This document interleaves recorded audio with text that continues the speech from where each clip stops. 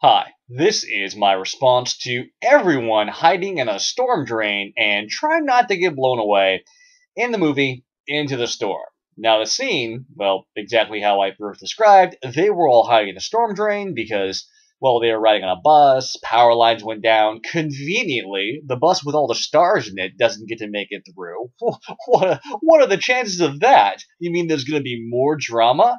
Yep, and fortunately, somebody happens to know where a giant storm drain is, because that's where he and his friends hang out. Didn't quite reveal what he does in there, but for some reason he knew that.